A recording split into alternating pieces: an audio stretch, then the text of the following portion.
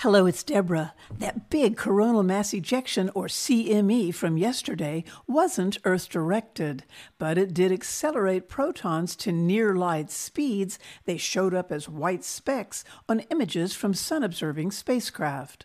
The protons follow magnetic field lines from the sun, so even though the CME didn't come our way, the protons did and are still showering Earth.